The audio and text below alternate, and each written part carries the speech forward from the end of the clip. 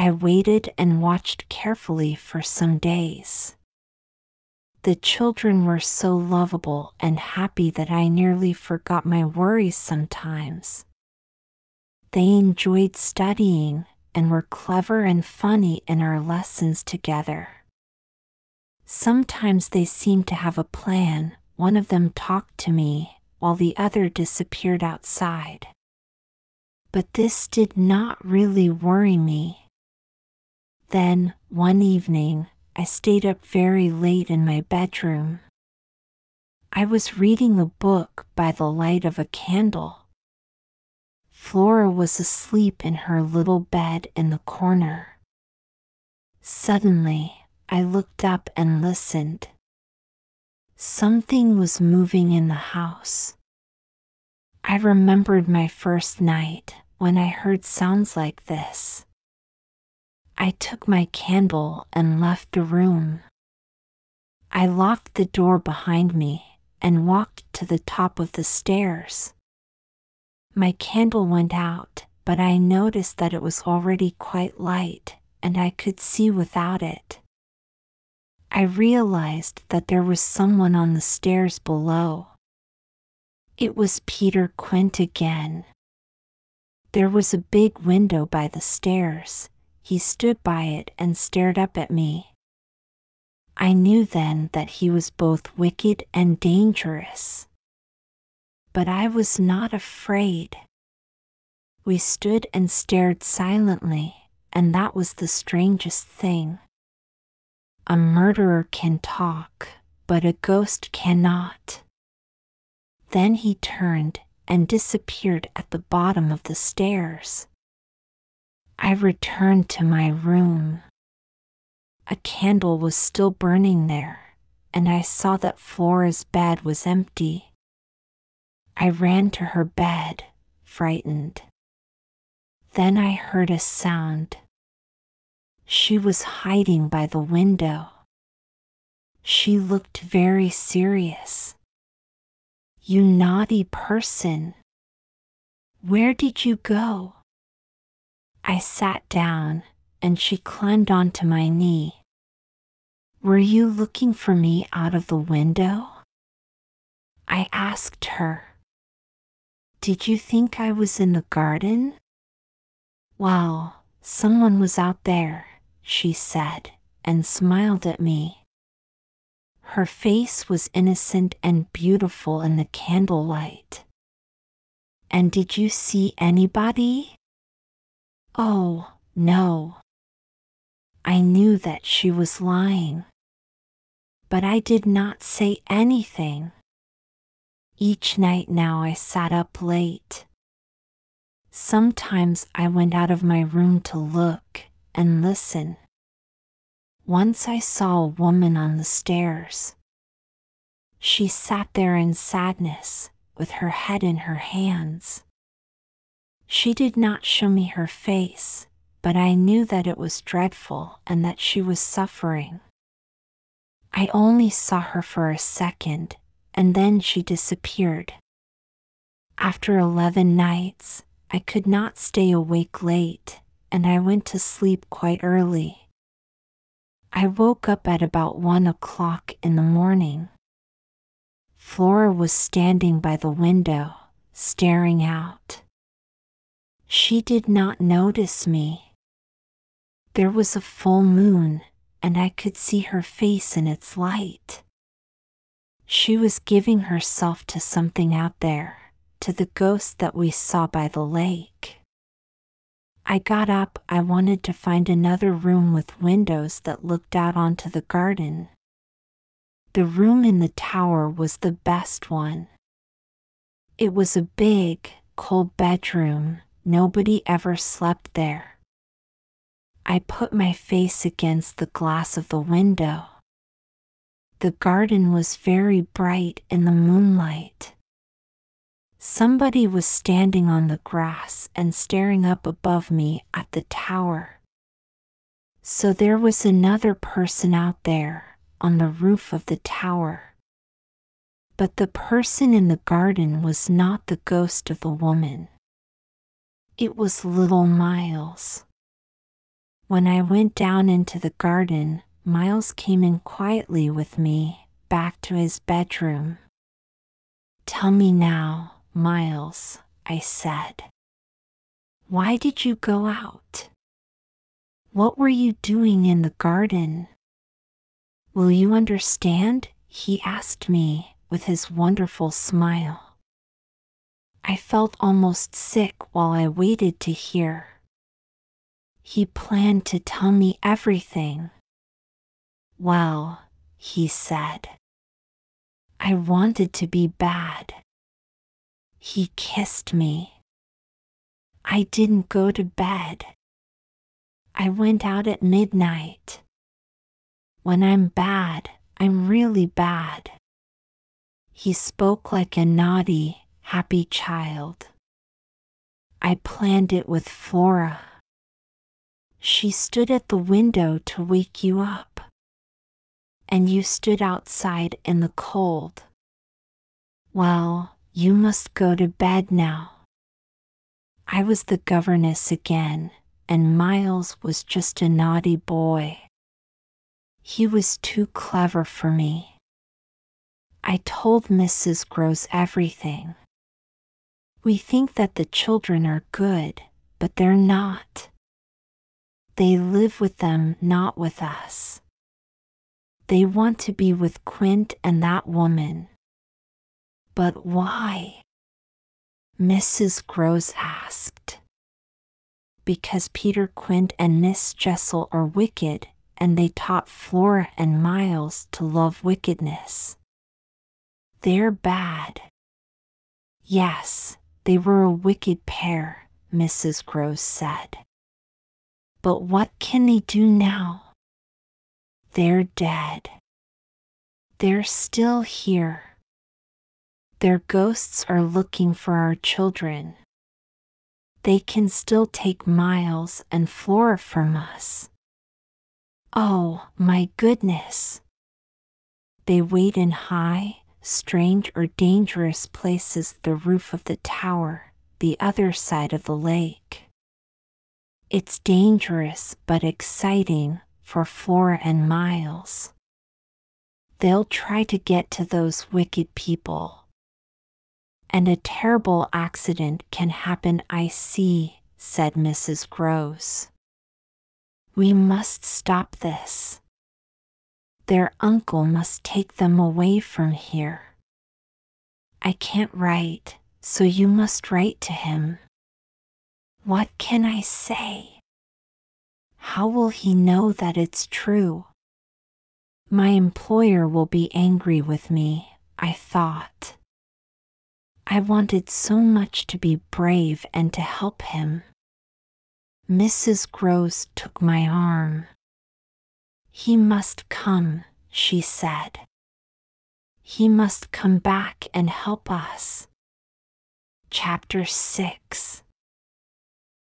The summer changed into the autumn. I didn't see any more ghosts, and I did nothing. The sky was gray, and dead leaves blew onto the grass. Did the children see things? Sometimes everything suddenly went quiet in the schoolroom. I think that wicked pair were with us then. I think, too, that the children could see them. But usually they were happy and worked hard. They were very interested in their uncle. Will he come soon? They asked me. They wrote beautiful letters to him. We can't send them to him, I explained. He's too busy. Perhaps he'll come later in the year.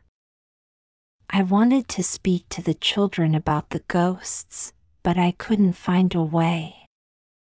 They stayed silent about them, and so did I.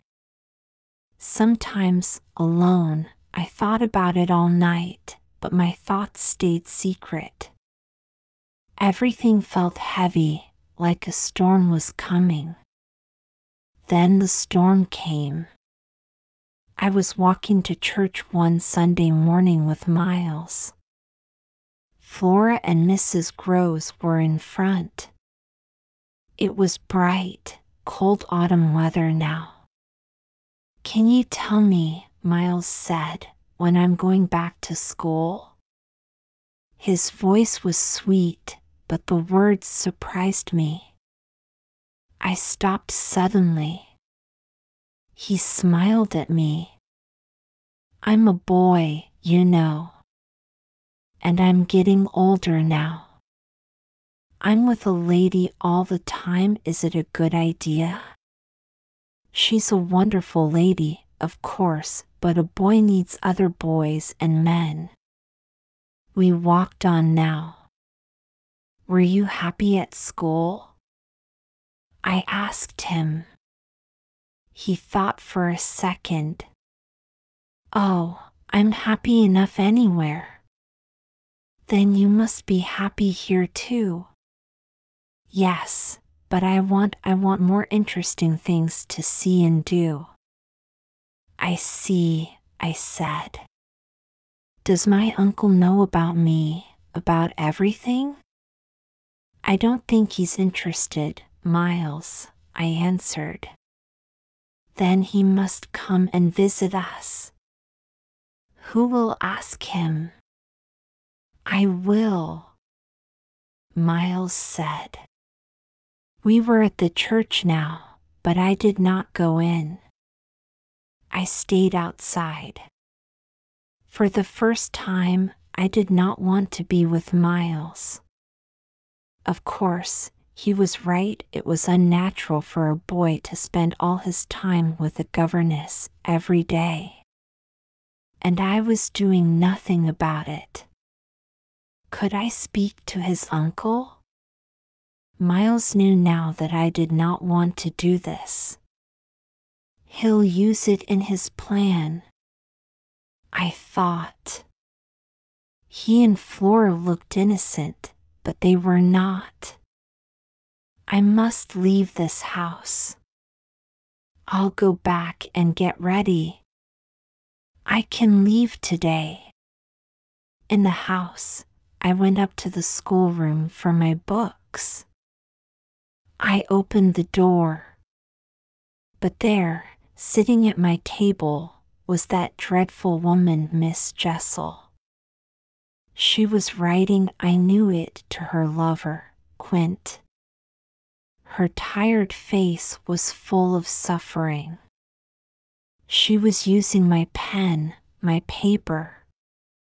She stood up, and for a few seconds she looked at me. I stared at her, then I screamed, "You're a wicked, terrible woman." She seemed to hear me.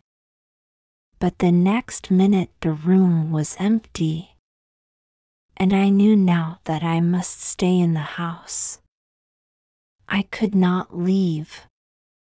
"I've talked to Miss Jessel," I said to Mrs. Groves later, by the fire.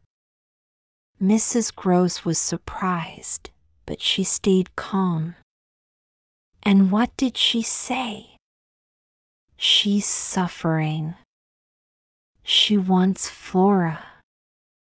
I've decided to write to the children's uncle." "Oh, yes," Mrs. Groves said. "You must." "I'll tell him this," I said. "I cannot teach a boy who is wicked. The school have sent him home because of his wickedness." "But we don't know." "Yes, we do," I said. "He seems to be so good that he must be wicked, really wicked." "I'll write tonight." I began the letter that evening. There was a strong wind and heavy rain outside. But it was quiet in my room, and Flora was asleep in her little bed. I stood up, took my candle, and went to Miles's bedroom door. I listened. He called out, "Come in."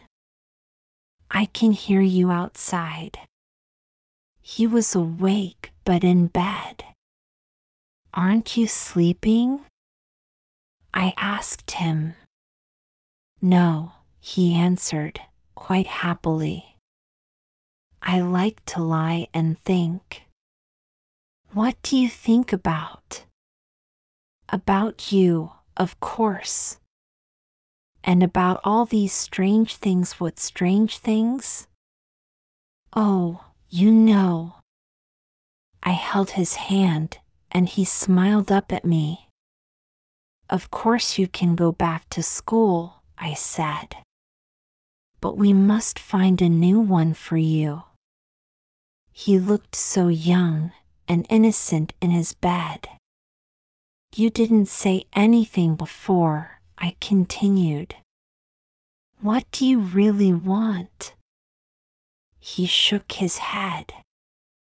I want to go away. Oh, you know what a boy wants. Do I? You want to go to your uncle? I asked him.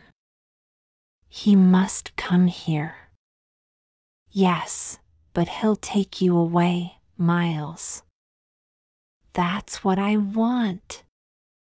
You must tell him everything. Tell him what? I asked. He'll ask you questions. You must tell him things, too. What things? The things that you don't tell me. He must decide on his plans for you. You can't go back to your old school, you know. I looked at this brave, calm, young boy, and I kissed him with love. I'm writing to your uncle, I said. I've already started the letter. Well then, finish it. Tell me something first, Miles. What happened? He looked at me, surprised. What happened here in this house? What happened at school? He was still looking at me. I held my arms out to him. Oh, Miles, I said. Dear little Miles, I want to help you. I don't want to hurt you. I want to help you so much. But I knew at once that this was a mistake. Suddenly, there was a loud and terrible noise, a crash against the window. The cold wind blew into the room. Miles screamed. I jumped up. Everything was dark. The candle has gone out, I said. I blew it out, my dear, Miles said. Chapter 7. After the children's lessons the next day, Mrs. Gross asked me, Have you written the letter? Yes, I've written it. I did not tell her that it was still in my pocket. I had to send it, I knew that now. Later, I put it on the table by the front door. One of the servants will find it and take it to town, I thought. In the afternoon, Miles came to me. Shall I play some music for you? He asked. He knew that he was winning and that he was free now. He did not need to fight me, he could be friendly. The music was strange and beautiful. I was almost asleep. When it finished, I jumped up. Where's Flora? I asked. How do I know? Miles replied. He laughed and started to play again.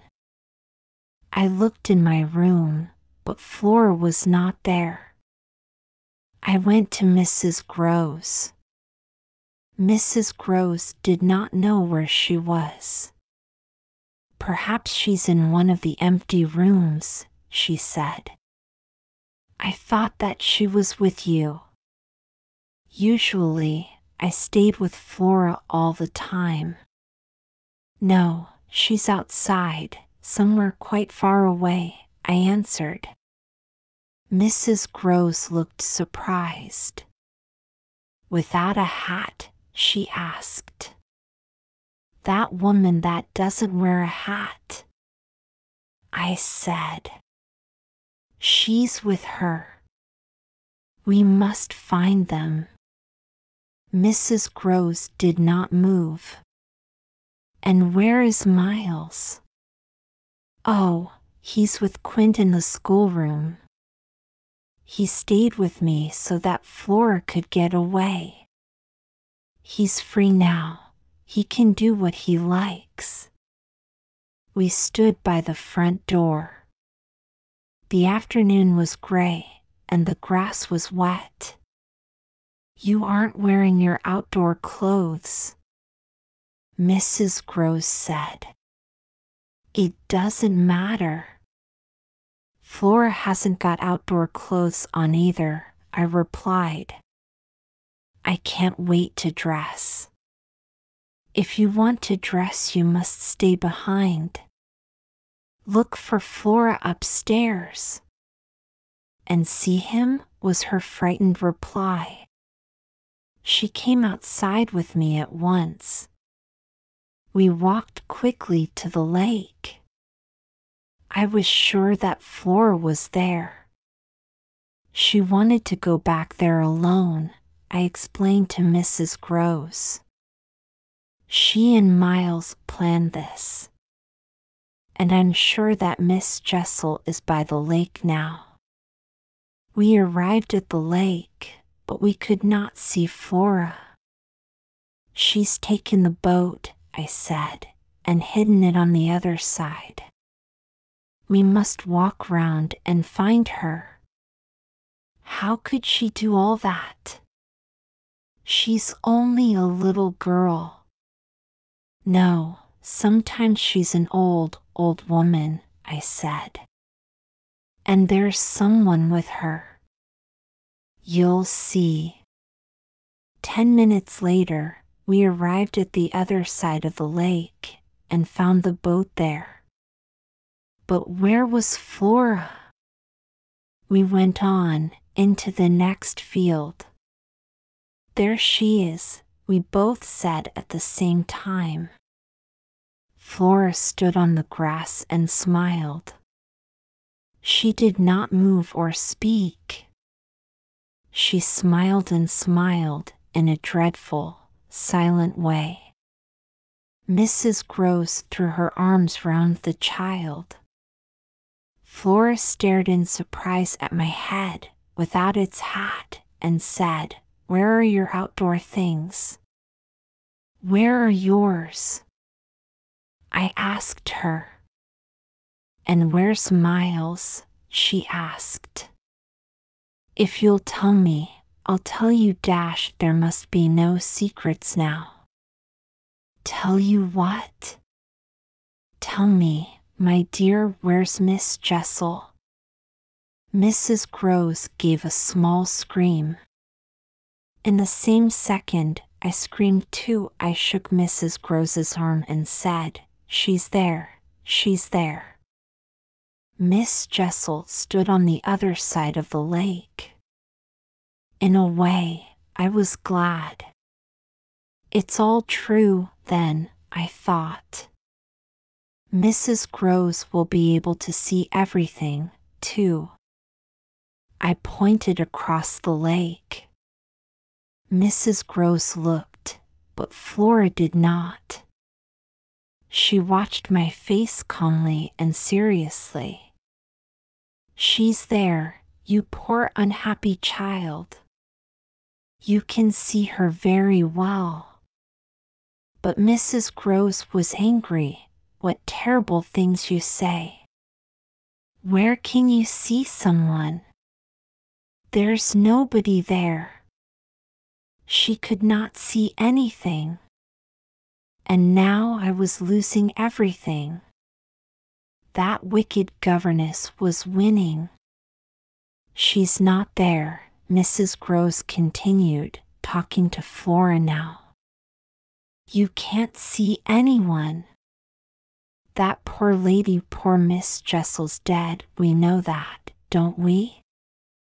It's all a mistake, and we're going home now, quickly. Flora was holding on to Mrs. Gross's dress. Her face was suddenly ugly. I can't see anybody. I never see anything. I don't like you. She turned towards Mrs. Gross. Take me away from her. From me?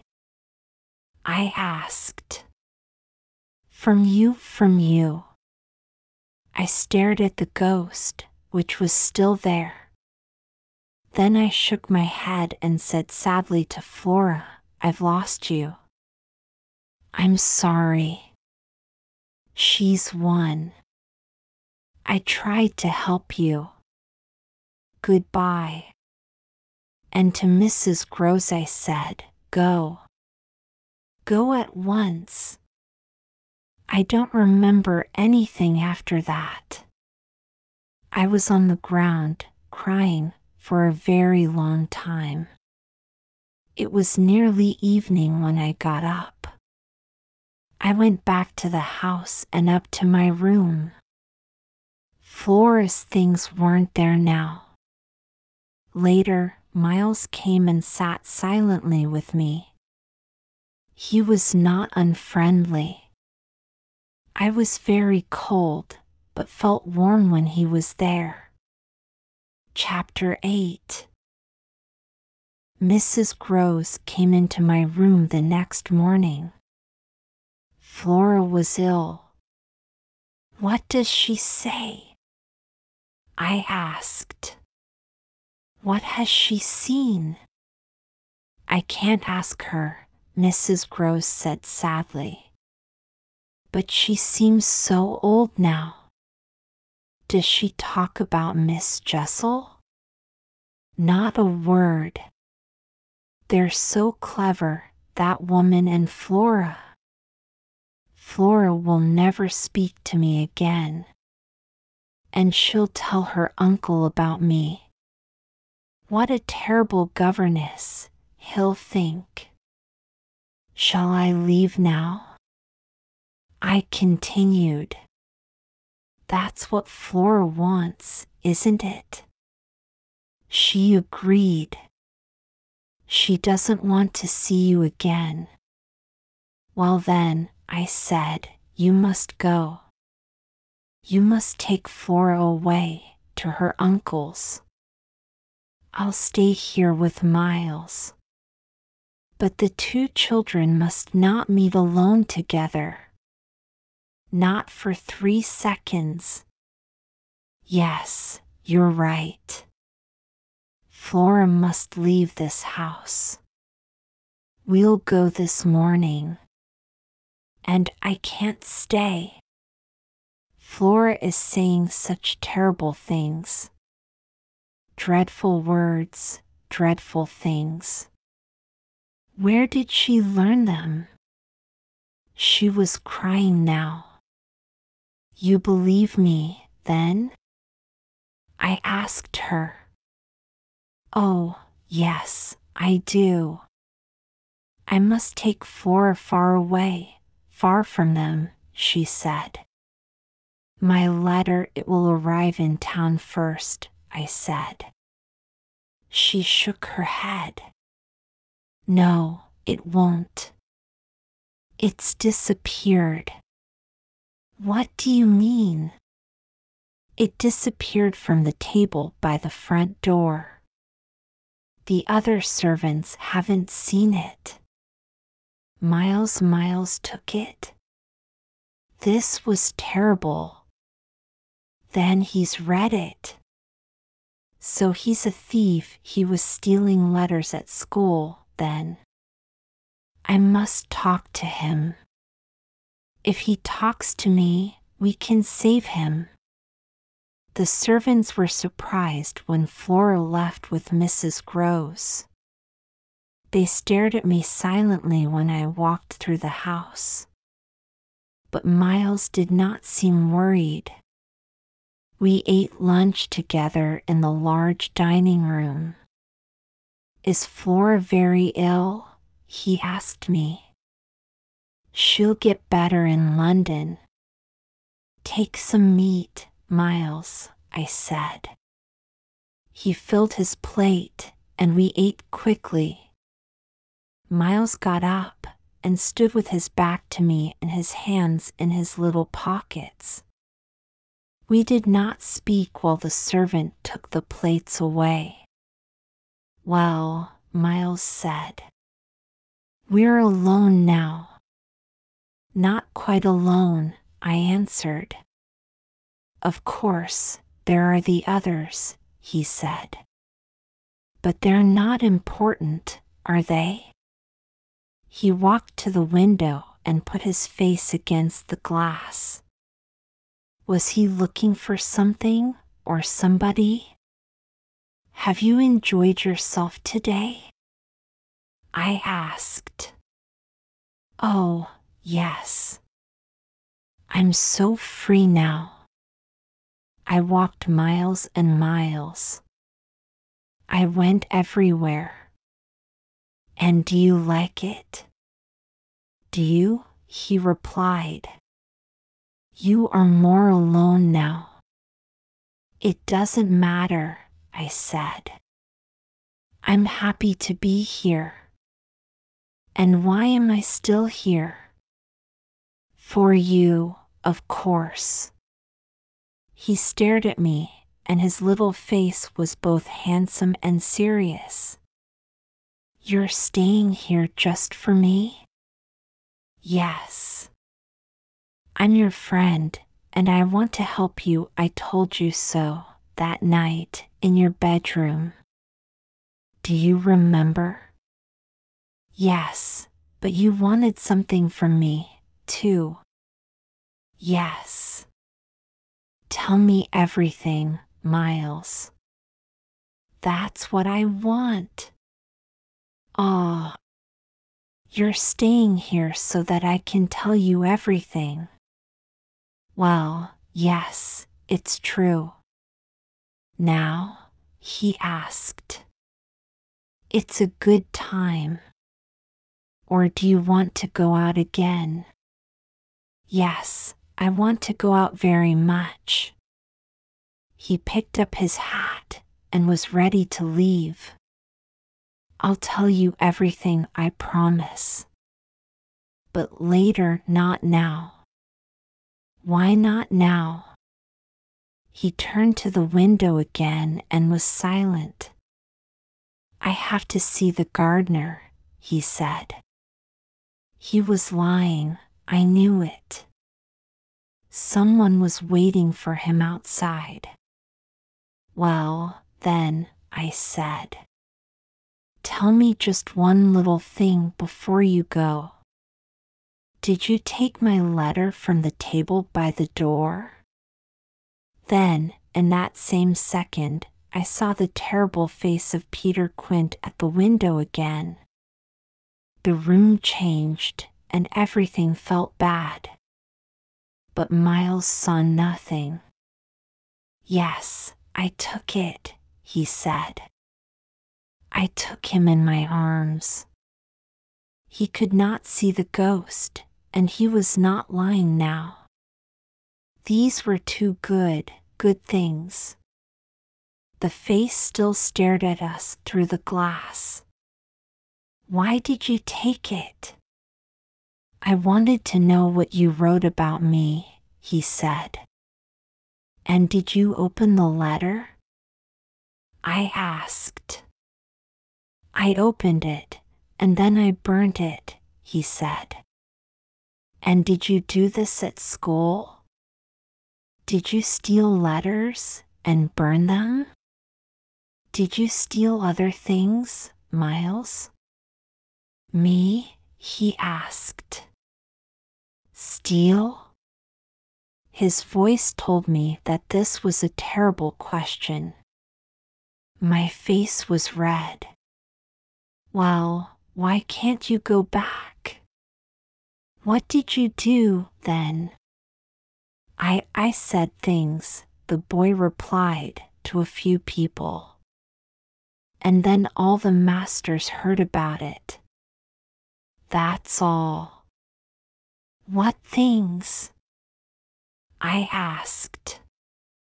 But he didn't say. Perhaps he really was innocent. Didn't they tell you? Well, there were some bad things. Perhaps they were too bad for a letter. But the face at the window came closer. It wanted to stop Miles, to stop his true answers. I screamed and held Miles again. No more, no more. I shouted to the ghost. Is she here? Miles asked, and turned his eyes to the window. But he could still see nothing. She? I asked. Miss Jessel, he shouted in anger. I understood then. He was thinking about Flora's story. No, it's not Miss Jessel. But that other dreadful face, that wicked man, he's at the window for the last time. He got angrier then, and the room felt worse. He is here then? He asked. Who? I had to ask him. Peter Quint, of course. Where is he? He looked round the room. Where? It doesn't matter. I said. I have you now. You are mine, not his. He has lost you forever. There. I pointed. But Miles saw nothing. He screamed like an animal, like a person who has lost everything. He's falling. I thought. I must catch him and save him. I held him hard, very hard. And then Miles and I were alone together in a quiet afternoon. But suddenly, his little heart stopped, and I realized what I was holding. I was holding a dead child, not a living one. The end.